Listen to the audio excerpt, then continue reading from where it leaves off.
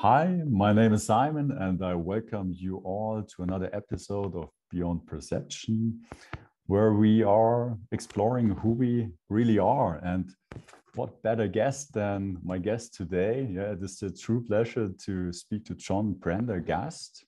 He is a psychotherapist with almost 4 decades of experience, a supervisor of therapists, author of several books, including the deep heart, which I have here, and also more recently a spiritual teacher.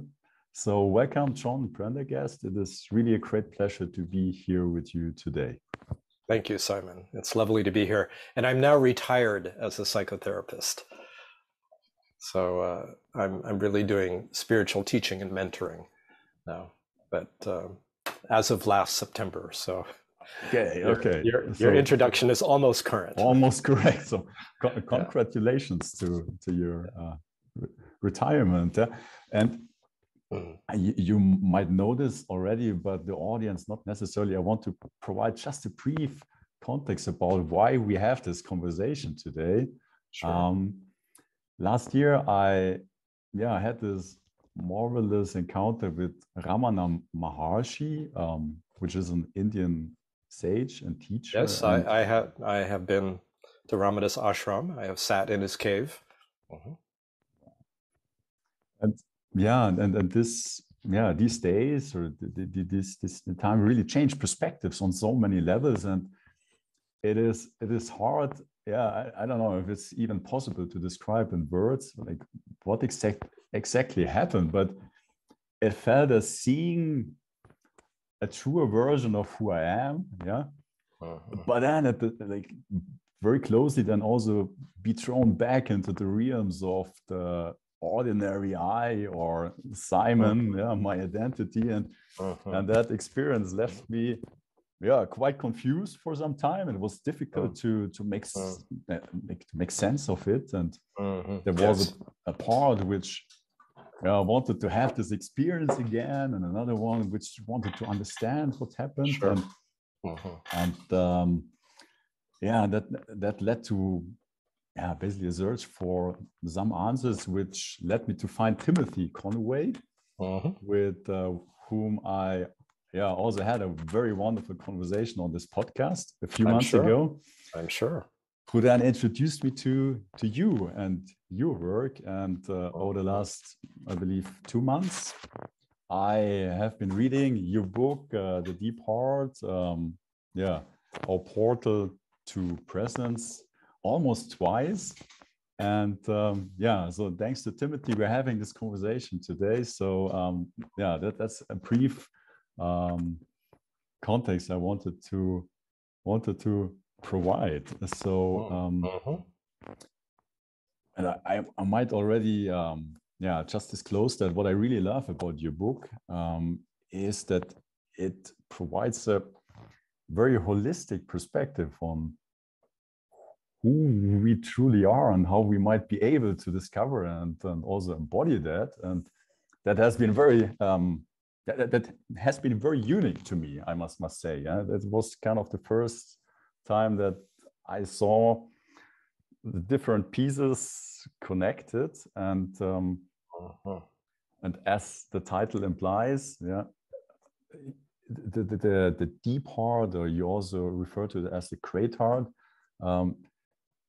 as a portal to our true nature. And true nature or presence, those are words which you hear very often. They're very often used, but they might not mostly enable to really sense the reality or the experience. They might be referring to and the essence behind. And I would love to start with that question. What does, from your point of view or perspective, experience, what is our true nature, or what does presence mean? I would say our true nature is loving awareness. And that awareness is not personal. It's, we could say, transpersonal or impersonal, although the word impersonal in English often connotes a certain coolness or detachment. And that's not what I'm speaking of. This awareness is universal, meaning it's shared by all beings. It's the foundation, actually, of all form. It is that which everything comes from and returns to. I actually happen to have a coffee cup that with a quote from Ramana Maharshi on it.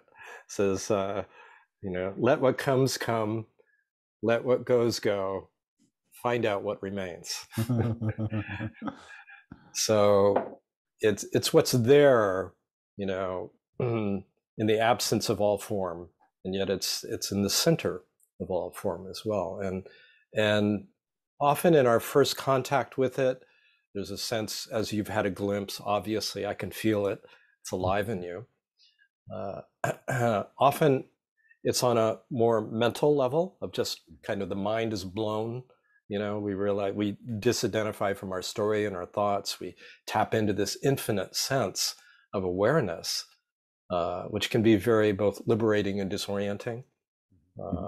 If we, as almost everyone does, take themselves as a limited, separate self. So to tap into that unlimited, infinite consciousness often brings a sense of great freedom and spaciousness.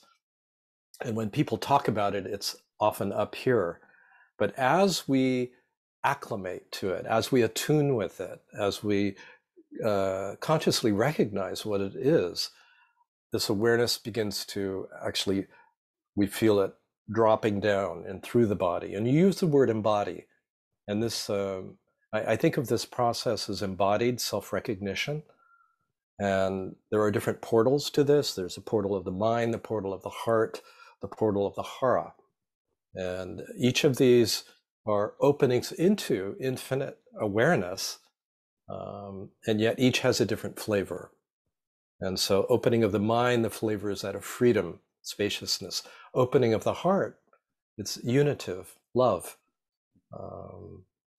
gratitude, profound, spontaneous gratitude to recognize who we are and what this life is. And the opening of the hara, this lower center, opens to a sense of profound stability, kind of a rock-like stability, unshakable, regardless of what's happening, most difficult experiences we have as a human being. So, I wrote the book, The Deep Heart, based on my own experience of opening and awakening, but also my work with clients and students over many years, 4 decades, and more recently, the work has been in small groups or large groups, online or on retreat, and so on. So, what is our true nature? Our true nature is beyond thought. It's beyond feeling and beyond perception, ultimately. It's the source of all of these. And we know it directly. It's a direct apprehension or intuition that comes to us. And it's as we recognize this, there's a feeling of coming home, a deep sense of homecoming, a deep sense of ease. Like we have knowingly or unknowingly been on a search our whole life. And as this recognition comes into conscious awareness, there's a deep sense of ease and coming home and resting in the core of who we are. And what's interesting is this awareness is shared. And so in the recognition of it here in this particular body mind, we also recognize it in others. And it's spontaneously evoked as we do so. I feel it in you. I sense it in you, Simon, as well. And that brings it more into the foreground. So there's this phenomena of it being shared, non-separate, as the ground and heart of who we really are. Ultimately, we cannot grasp it, we cannot define it, and yet we can be it knowingly. Hmm. Wonderful. And one, I would say one of the, maybe for my mind, yeah, most helpful metaphors you provided in your book is the one about the wave and the ocean, basically relating the three aspects or three identities available in our consciousness. That really provided a very helpful map to navigate or start navigating different levels of experience. And yes, I believe that that would be also something the audience would greatly be interested to. Yeah, I'd be happy to elaborate. Elaborate on that.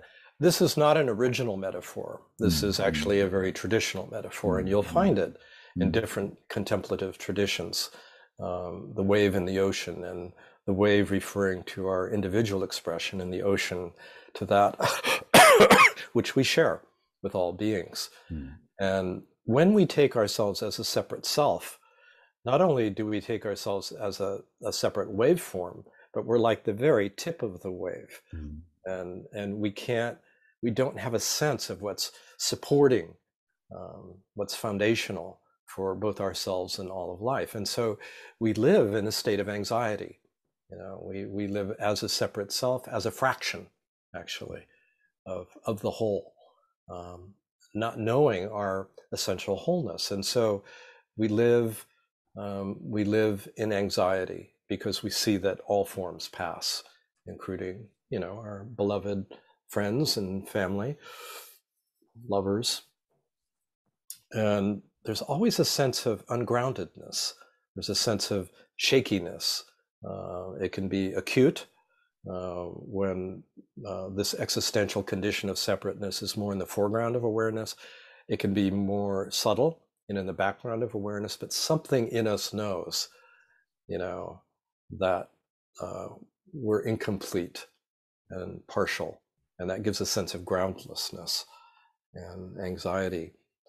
So it's also like a fist, it's like a contraction. And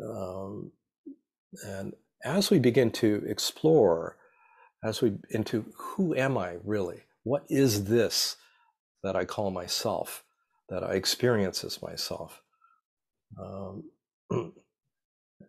Not as a mental analysis, but more as an intuitive felt sense of this I that I take myself, this ich, this je suis, whatever the language is, the sense of I am, the sense of being. As we allow our attention to drop more and more deeply, we have this sense of opening, and there's a unfolding of that contraction.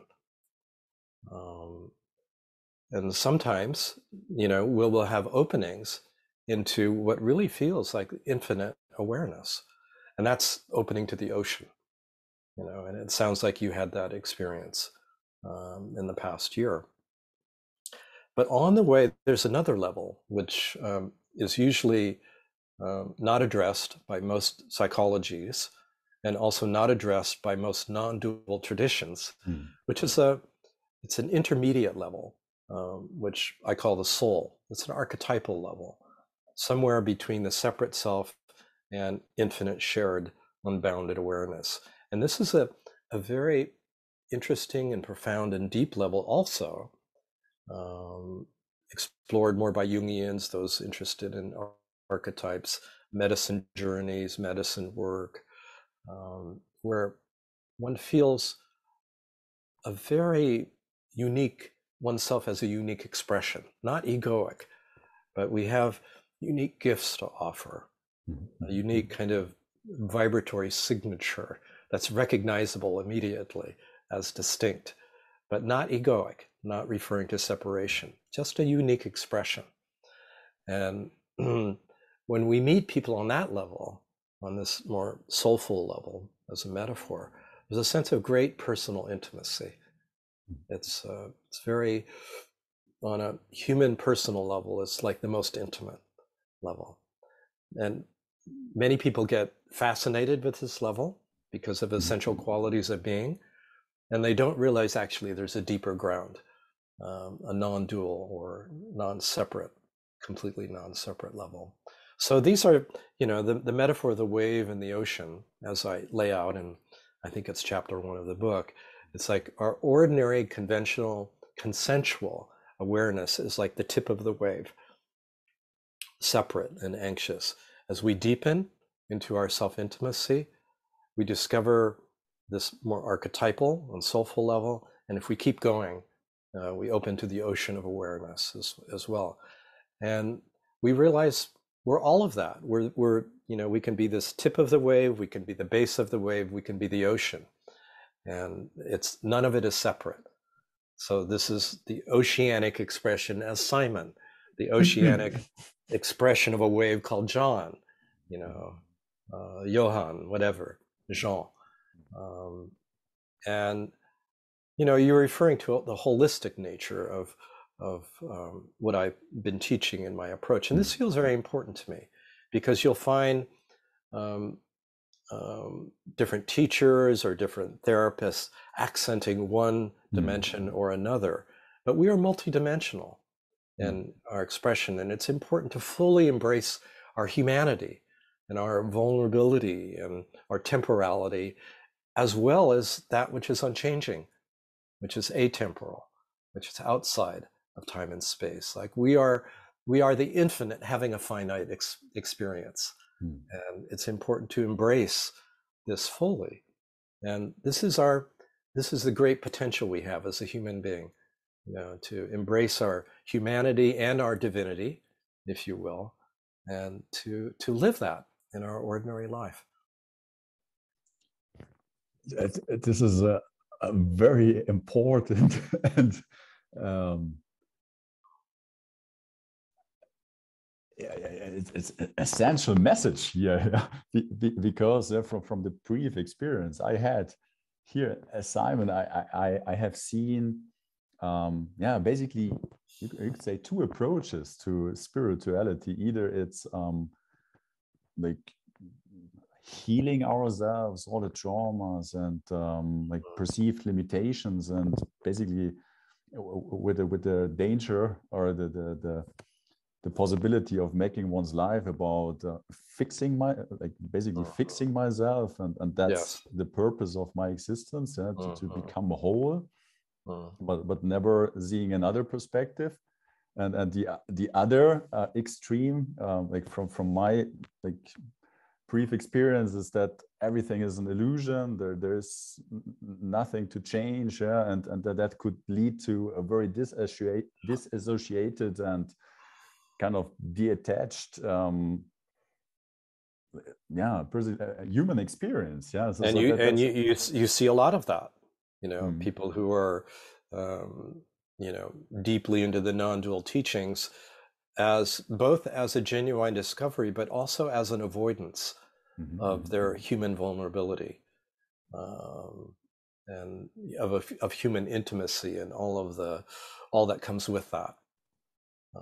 So, I think that was, I think you had more to say about this, so I'm interrupting you. Not at all.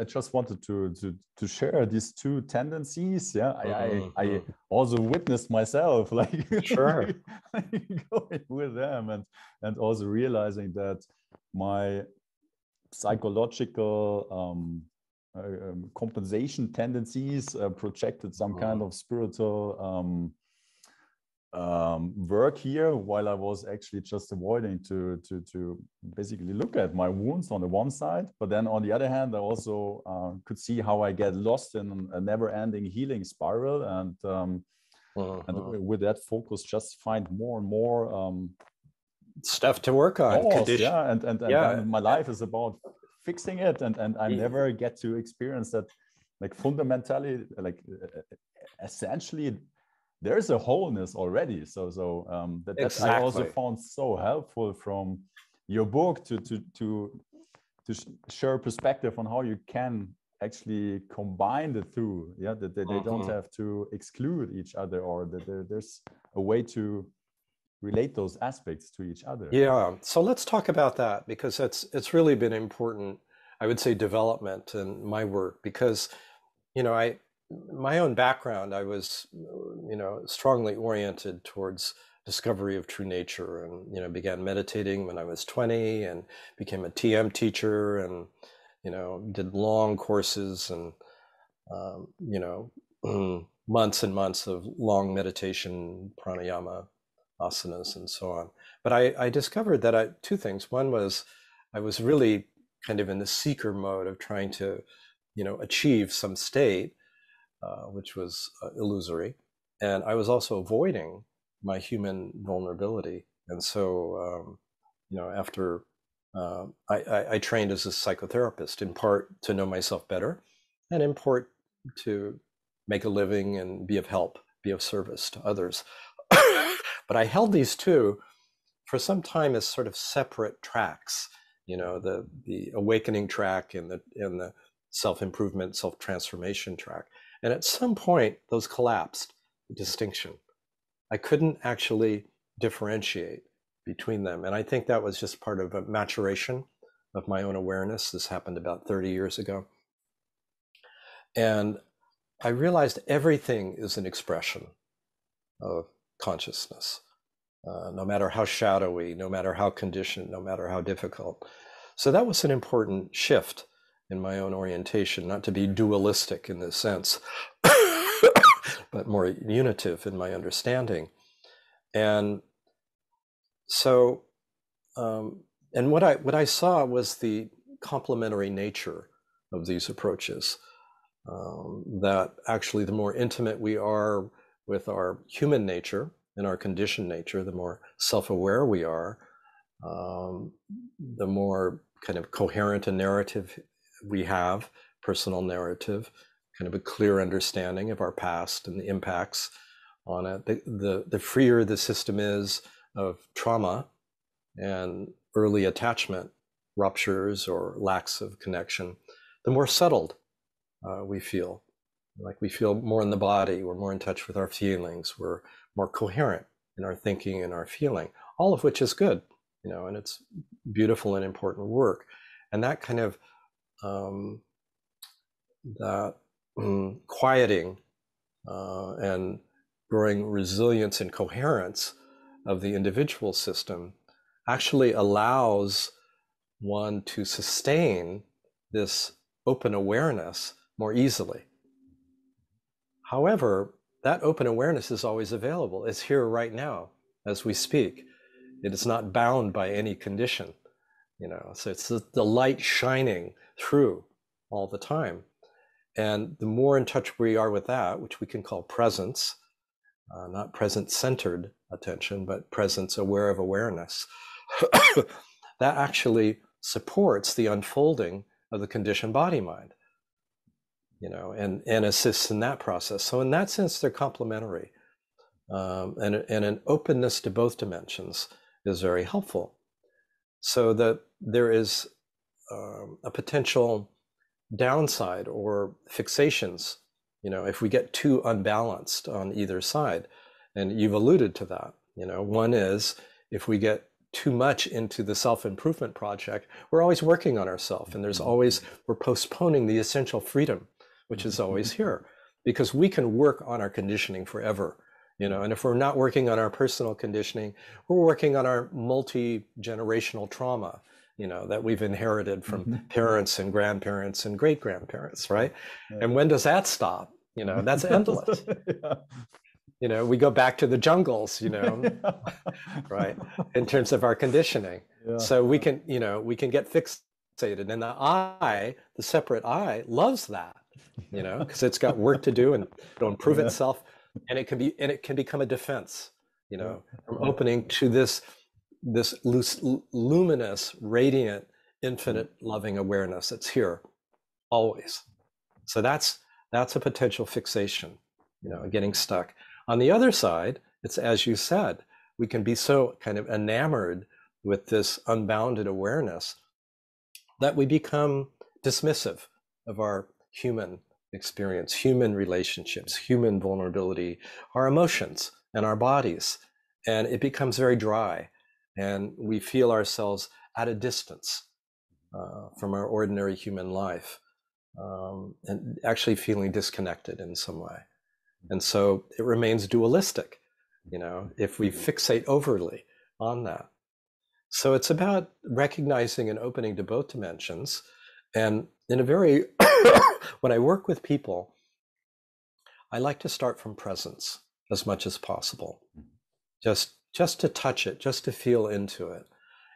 So if they come with some issue they're interested in exploring, some knot of tension, some difficult reactive feeling or behavior, we'll kind of define what that is, and then I'll say, let's put that down for a moment, and take a deep breath.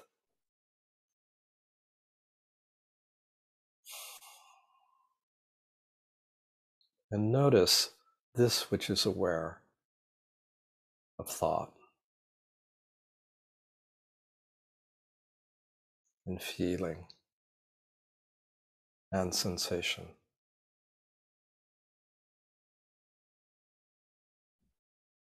Not grasping, just relaxing into this awareness, this primordial awareness. Often feels like it's in the background.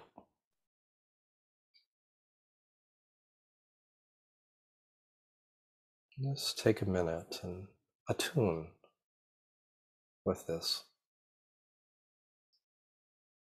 as you are right now.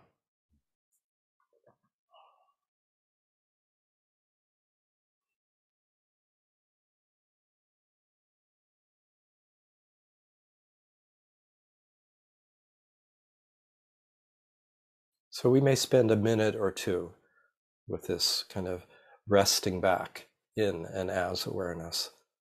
And then from this open awareness, we welcome whatever the conditioning is that is actually wanting attention. Not that we are wanting to fix or change, but that is actually calling for attention. And we welcome it without an agenda to change. We welcome it simply to be intimate with our experience. So rather than attention going in to it, it's like we feel ourselves as an open, spacious awareness, and we welcome in our conditioning. And naturally, there's an affection and curiosity. Like, rather than how do I change this or get rid of it, it's like, what is this that I'm experiencing? This emotion, this sensation, usually.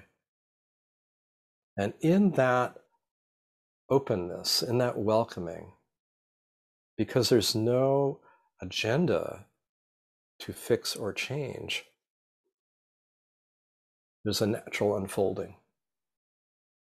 What happens?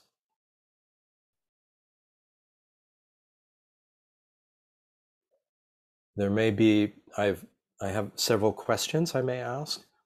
If it's a sensation and contraction, let's say on the heart area or the solar plexus or anywhere in the body, there's this invitation to welcome it. And then I'll say, and what's in the very center of this? Don't think about it. This is a way of inviting attention, into the very core or center. And don't think about it, just what's in the very center. So that can assist the unfolding process, so it's more intimate. Because, and I'll mention the other question may be, because often in our conditioning, there's a core limiting belief that is holding our reactive feelings and contractive sensations together. It's sort of a linchpin. And if there's a remaining knot in this welcoming, I'll say, is there a belief that goes with this contraction? It may be very simple, may be stated like in a child's language, like I'm not enough. or I'm flawed. And very often, just by asking the question and being quiet, a very simple but powerful belief will arise. And then I ask, this is what I call meditative heartfelt inquiry, or heartfelt meditative inquiry. It's like, what's your deepest knowing about this?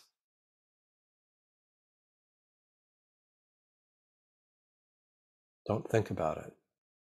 Like, you drop the question in, what is my deepest knowing about this belief that I am lacking, that I'm not enough, that I am flawed, something's deeply wrong with me? What's my deepest knowing? And here we go into a different mode of knowing, less analytic and conceptual, more intuitive, more of a felt sense. Felt sense means a whole body sense of something before feelings, sensations, and thoughts have differentiated. And this, I find, is a very transformative space. Like, what is my deepest knowing? So we're actually evoking that loving awareness or heart wisdom and inviting the light of a loving awareness into the conditioned body mind. And what happens is, very often, and it takes it's a bit of an art in this exploration, there's a sense of radiance or illumination or an obviousness that this is an irrelevant belief, that it's a lie. And then the system lights up. It's fascinating to feel.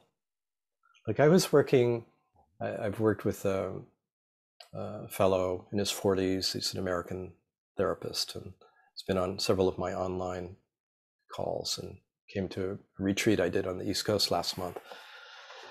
And he knew that there was some belief that he was holding that was still kind of, despite a deep love for this which we're speaking of, still kind of obstructing a direct recognition. And the belief was this, that I'm not enough.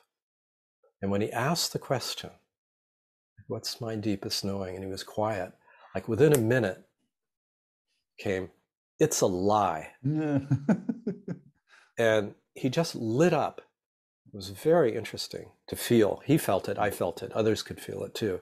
It's just like his whole system began to release and open to this, his true nature.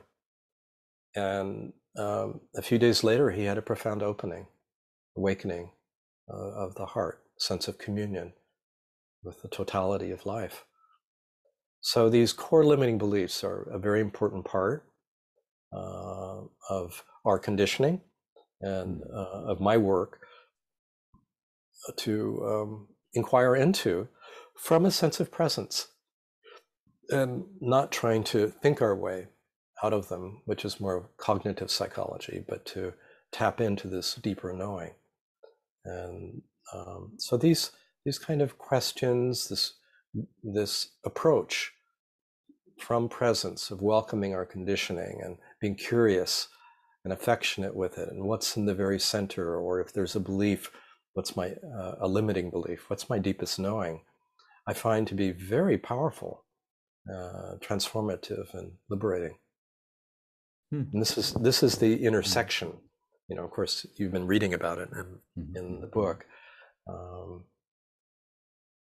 but it's very potent. A question comes to mind right now, and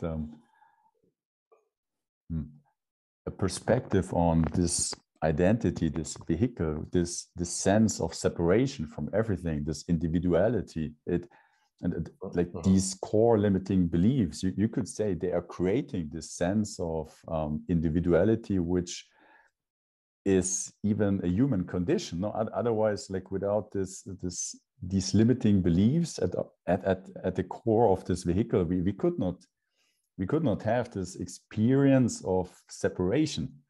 Like, Correct. so it seems, and I think you also write about that, that there's an existential aspect to these limiting beliefs. And from what I'm hearing right now also, that they seem then at the same time a portal to experience like who we truly are, like again. So it seems like kind of It's interesting. These are, these obstacles are actually portals. And our normal condition way of responding is to avoid them, to distract ourselves, medicate ourselves, so we don't feel or sense our experience. And our so-called wounds or frozen places or hurt places. So we avoid them. But at some point, and this takes some maturity and some insight, we realize, I need to turn and face my conditioning. And the surprising discovery is that these areas that we have been avoiding are fast tracks. They are like direct routes back to our essence. And that's why, yeah, it's great. And I mean, it's always not always going to be as dramatic as the case that I just told. Often it's kind of a gradual unveiling, because what's happened, and it's a fascinating process.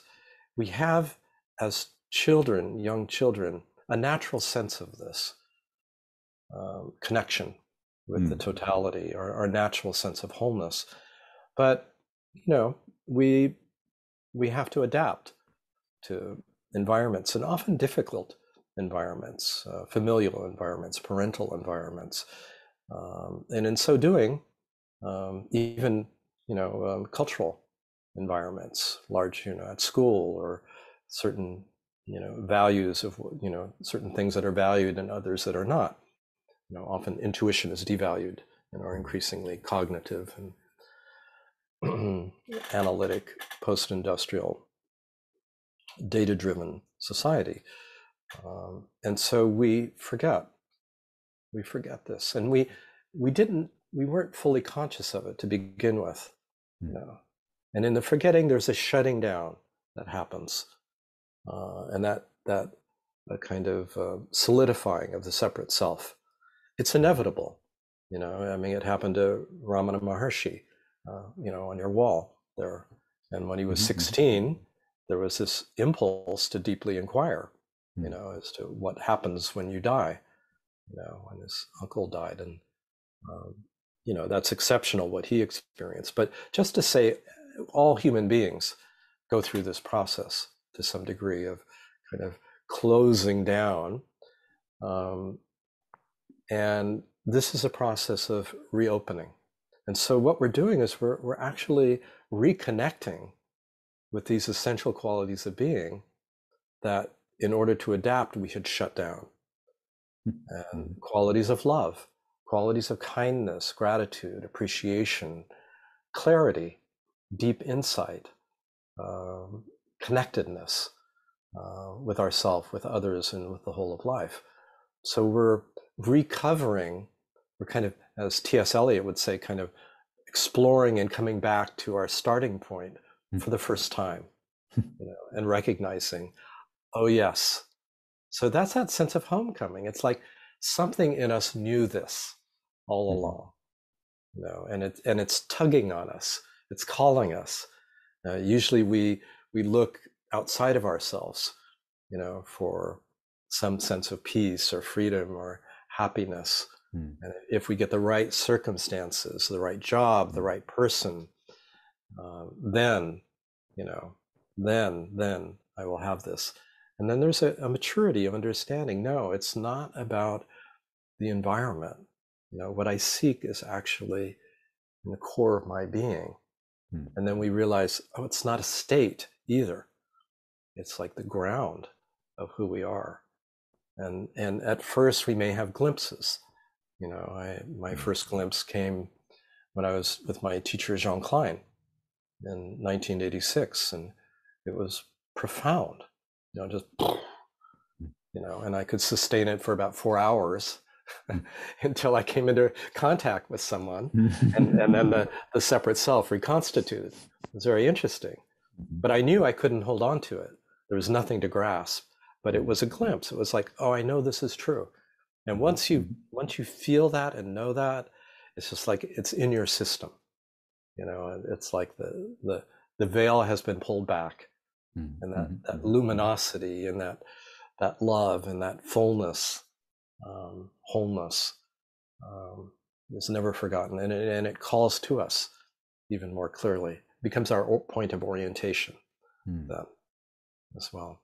So it's fascinating to see when people have the courage and insight to face their direct experience and go directly into the center of it, how it opens up into an entirely different dimension.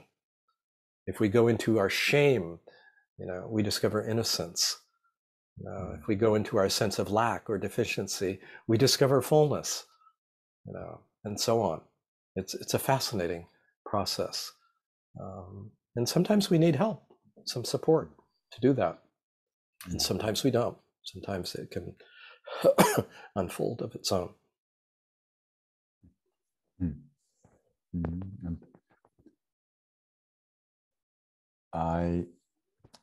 You're also right about like stepping right into the experience, but then also or having the between respectively having the two options, and either transcending them, stepping back, or stepping right into that experience. And like what would you say, like is that from moment to moment a choice, or listening to oneself, or like what is the right thing? Like, well, I think it's it's my always intuition guiding me to well, do I, right I now, think it's I think it's always best to step back first, just as we did. Okay. Yeah. And, Okay. And contact presence. Okay. Yeah.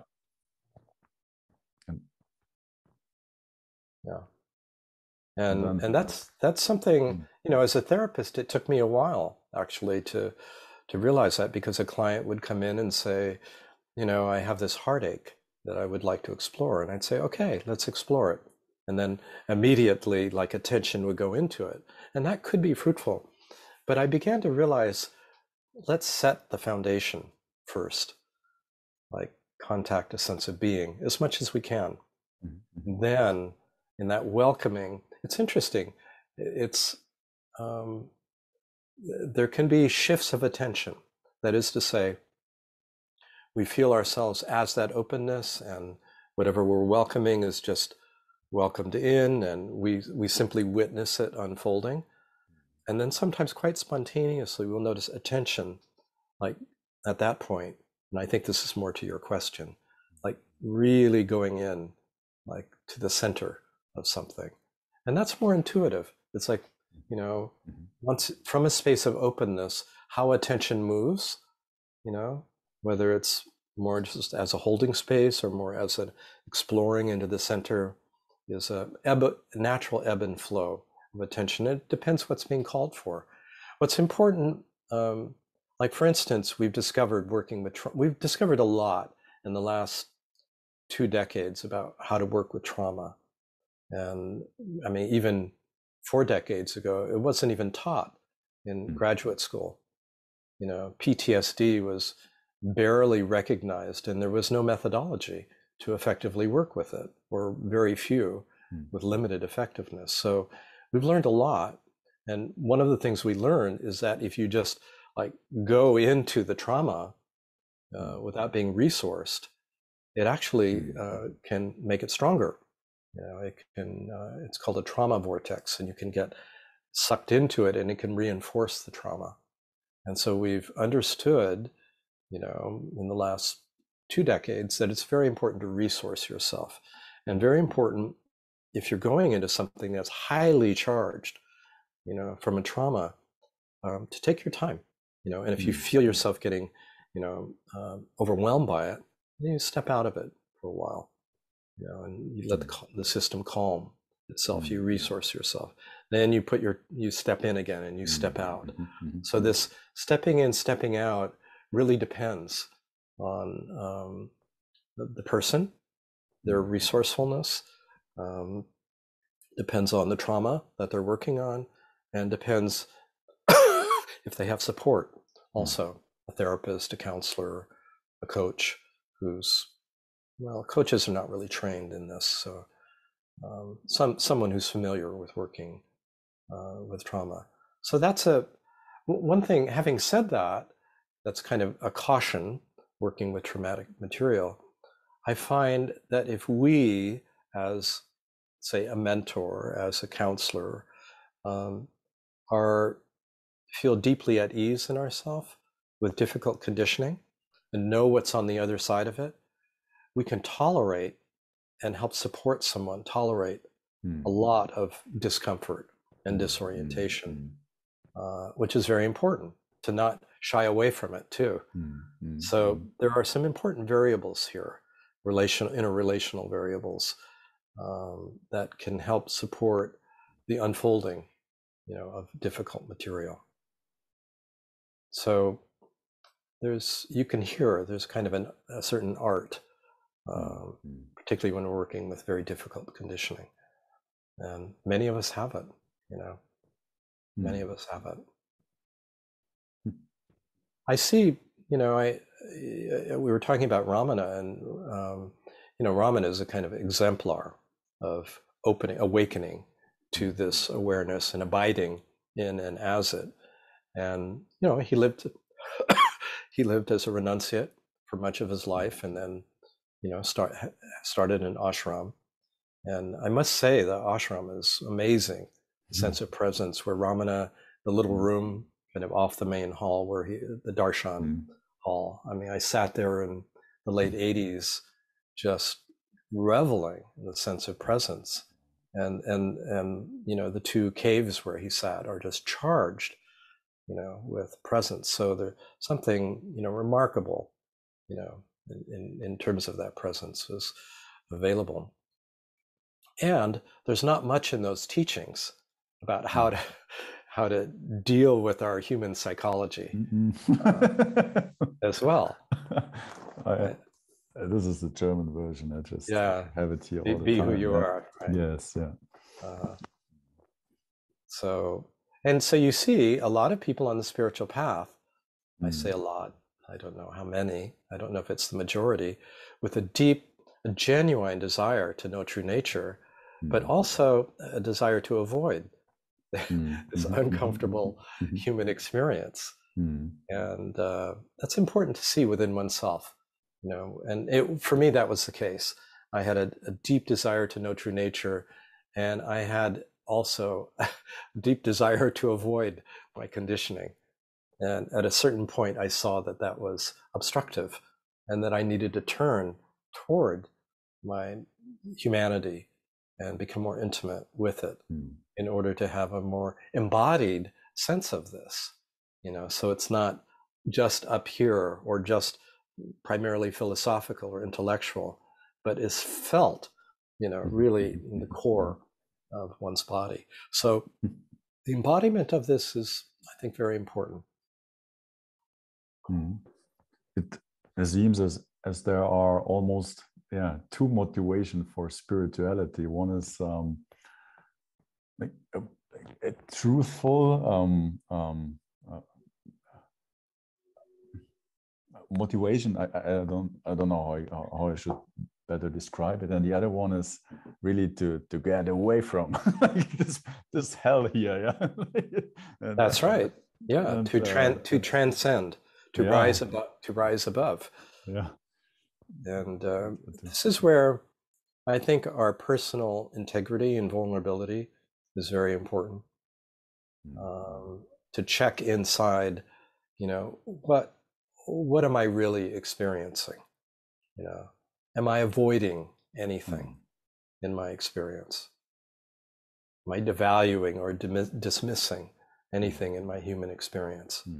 Is there something I'm not wanting to face? And no one else can tell us that. I mean, we can get feedback, of course, from others, but it's primarily a movement of inner integrity, a willingness to be with whatever our experience is, in a way that we've described, that I've described: intimate, non-judgmental, not trying to change it, but to be intimate with our experience. And our experience is actually waiting to be met with this quality of loving awareness,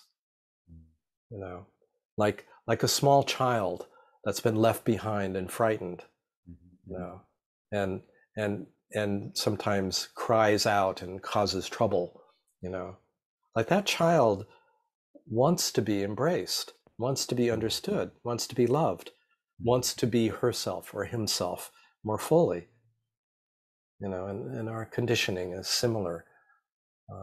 So, often in transcendental spiritual traditions, whether it's Advaita or Buddhist or others, I mean, you'll see it in Western forms as well, there's a distancing, a pushing away, a dismissing of that, like that's not important, or that's lesser in some way, or that's an obstacle or obstruction. And what that does is it creates a duality, a split within oneself. And so one can be very peaceful by oneself, or very peaceful while meditating, or in the forest taking a walk. But how about relationship? How about intimate relationship? How is that? So this is where I think integrity is very important, and no one can teach us that. That's something, that's where I think our love of the truth on all levels is very important, right? Both absolute, like knowing this love, infinite loving awareness, the love of that truth, and the relative truth of our conditioned body mind, to be willing to acknowledge that and welcome that in. Would you say this is the key ingredient on our spiritual pilgrimage from the head to the heart, which you refer to in your book? This honesty about where we are and our intentions. Yes, yeah, I would. So you're alluding to another metaphor that I use, which is that of the spiritual pilgrimage, which, just for your listeners and viewers, I'll elaborate a little bit on. We're familiar with, in Europe, it's the Camino, and it's actually passing by my house.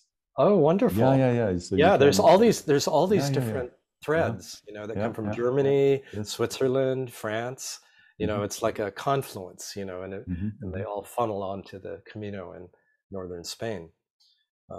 So there's a deep impulse, for this, to go on this journey to purify and to realize something more fundamental. And it takes the form of these outer pilgrimages. We see it in India with these pilgrimages to Mount Kailash, for instance, and the Himalayas, or, temples, or whatever, many versions of this, religious and secular. However, the most important pilgrimage is really the shift of attention, where it tends to localize here in this separate self-identity, our thoughts and our image of who we are, for it to drop down into the center of the heart, and even deeper, down into the belly as well. So this, for me, is the great pilgrimage, the pilgrimage of attention. And that requires a lot of clarity. Like, even though I'm speaking of the heart, and those qualities of communion, unitive awareness, of profound gratitude and appreciation, a sense of oneness, with the totality, a sense of natural wholeness, implicit wholeness. All of these are like revelations of the heart. But for attention actually to drop to the heart from the head means we have to see very clearly the fixations of attention that we have in terms of our thinking, in terms of our image, in terms of our self-story. Self-story doesn't only localize here, it'll localize deeper in the core of the body as well. But an important dimension of it is here. how we think about ourselves, the story we tell about ourselves, and our relationship to thinking. We're very thought-based, very analytic, more so, I would say, than hunter-gatherers and traditional societies. We need to function in a complex society, but most of us spend we live here. And it's an interesting little exercise to just, for viewers and listeners to just kind of take a moment and notice, where is my attention seated most of the time or right now? We'll take a moment and just let people explore that question.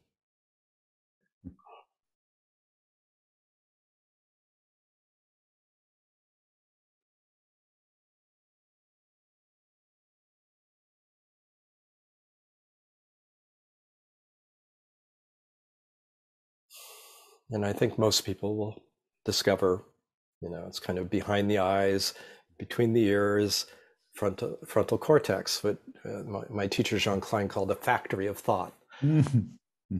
So we tend to identify there, and I was for many years unknowingly.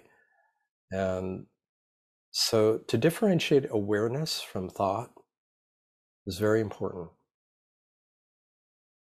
To realize that even when thoughts are not here, or even while thoughts are here, there's an underlying awareness, silent, open, lucid, unbounded.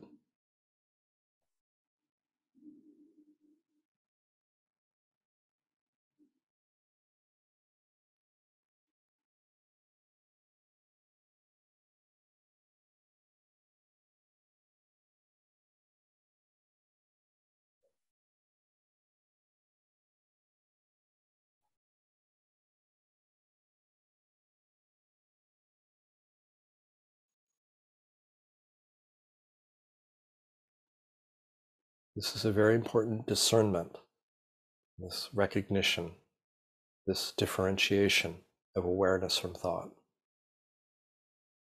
And gradually, our identity begins to shift from our thinking to awareness.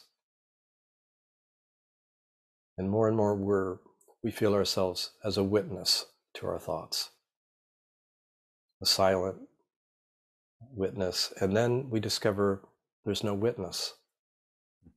There's no separate self witnessing. There's simply open awareness, aware of thoughts and feelings and sensations. So in this way, we disidentify from our thinking. And I talk about this as getting comfortable with not knowing, or don't know mind. This is, a phrase you'll find in some Buddhist teaching, for instance. This relaxing into not knowing. Who am I? I don't know. No. That's really an honest answer. So we begin to relax into, I don't know who I am. We realize no thought can express, can contain who I really am. And it's not a failure of the mind, but the mind itself comes from awareness. And it is therefore, and is inherently dualistic, concerned with objects, either physical or mental objects, grasping them, controlling them, manipulating them.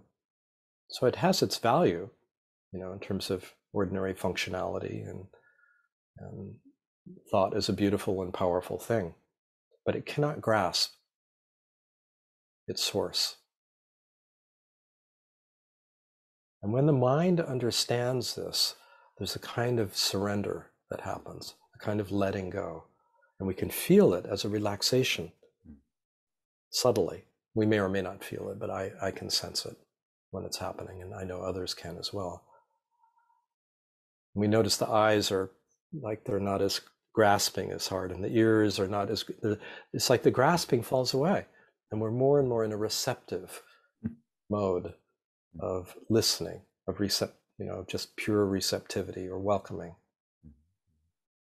Don't know, can't know, can't grasp. Mind cannot grasp its source. Who we are is not an object, so mind is not going to grasp this. And then we realize we don't need to know. We don't need to grasp what's ungraspable. And this allows for a systemic change, a shift to a different kind of intelligence, different operating system, if you will, that's more direct, more intuitive, more in the moment. Still uses planning as needed, but then lets it go when there's no more planning to do. And it's about the next obvious step. It's not attached to an outcome. And this is a more, heart, core, belly way of operating. So the mind becomes a very useful servant. It's in service to this other way of knowing, more direct, more intuitive. And this is when I speak of heart wisdom, what is being referred to. So when faced with a problem or a dilemma, so for instance, I'll give you an example. Always good to have examples. So I was in Europe recently. I just got back a week ago. I went with my wife, and I came down with COVID shortly after I arrived. I think I picked it up in Boston, and so I had to sequester myself, and I was sick for 3 or 4 days, and I got better.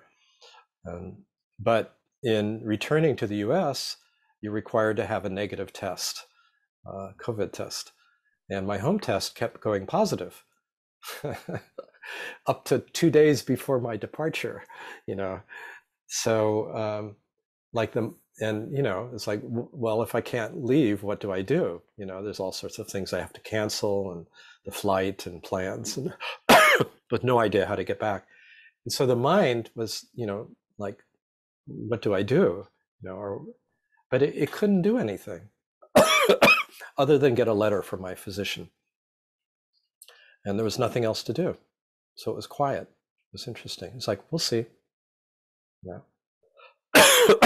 And then within 24 hours of my departure, I got a negative test, an official negative test. So the green light, excuse me. I still have a residual cough. But it was a good example, of just the mind had no more work to do. And so it was quiet. But this is one of the fears I see people run into a lot, which is the fear of losing control in this process. Because it's like we are letting go into something much more primal, foundational, right? And the mind says, is this safe? How will this work? Will I pay the bills? Will I be, how will I do it? How will I function if I'm not in control? Well, the answer is quite beautifully, quite elegantly and economically, and it leaves a lot more room for spontaneity, and inner freedom. So we don't become stupid, we don't become dysfunctional. But that shift, into a place of real surrender, openness, availability, trust, no matter what, is part of this path, a deepening more and more into this. And the heart, the shift from the head to the heart, is a critical step in that direction.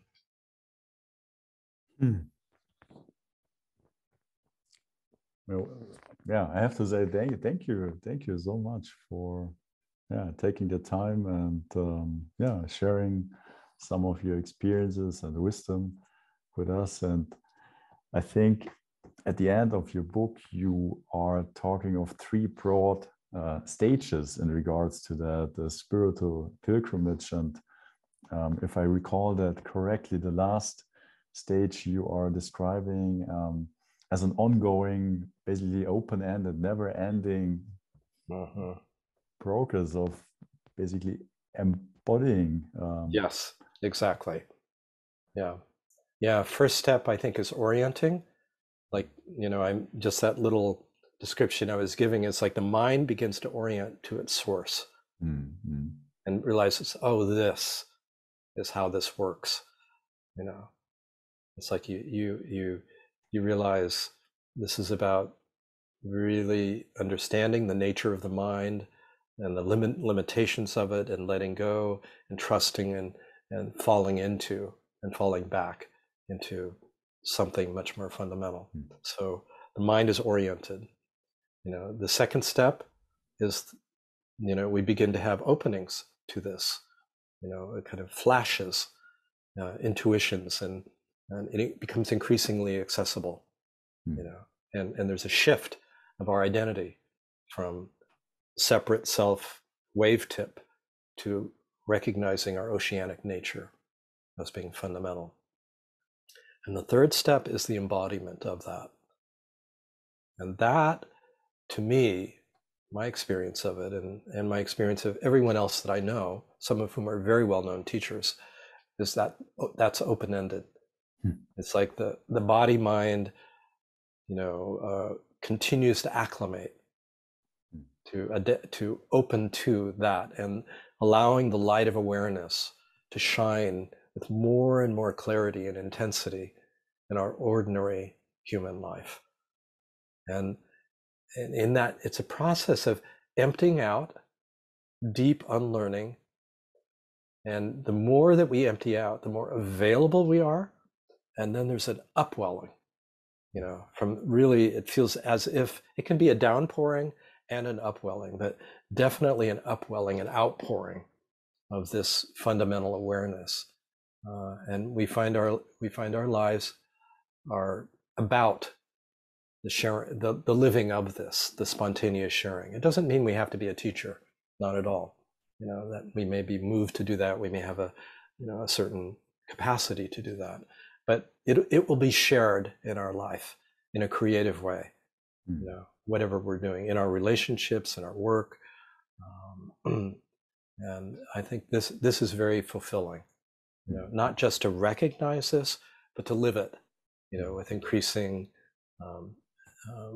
creativity and aliveness and authenticity. And to me, it feels open-ended. I mean, I can't say that I have not found an end to this. It just keeps opening, keeps opening.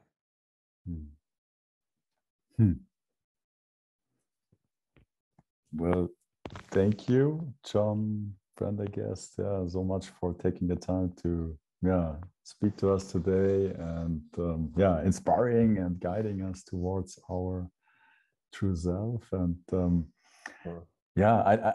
would you have a last message or some last words you want to share with our audience, or you don't have to, but if there's something well, I would say if people are interested in this approach and with working with me, I do have a website, listeningfromsilence.com, or you can just put in my name, John Prendergast PhD, and you'll find it. So I do have, I list events. I've been doing a lot of online teaching, and so for people in Europe, that's courses are sometimes available. I'll do retreats or. And then I'm beginning to do in-person retreats also, once again, after several years with COVID. And I think the books are very useful guides, not only The Deep Heart, but In Touch, earlier book, which is more about the felt sense of this truth, how the body has a feel or sense of this unfolding true nature. So that's a useful way to deepen into this. So there's just that's kind of the, if people want to connect more. You know, in terms of a final message,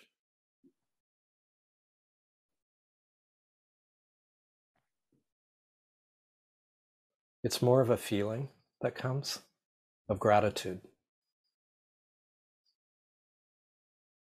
Just profound gratitude to know this and to have discovered this, to share this with others is a delight. To be with you, Simon, is beautiful.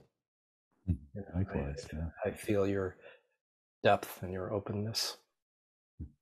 And I feel very grateful. Yeah. Thank you. Yeah, and yeah, for you, but also to our listeners and our audience, I will add all the resources, your webpage, the book links to the description of this conversation, so that everybody is very much invited to learn more about you, to get in touch if they might want to do so. And yeah, that's it. Yeah, thank you again so much for being here with us, and I really wish you all the best. Yeah, also for the future, and yeah, to you, dear audience. Yeah, thank you for being curious and yeah, spending this time today here with us. So it's been a delight, Simon. Yeah, thank you so much. Take care, and see you soon.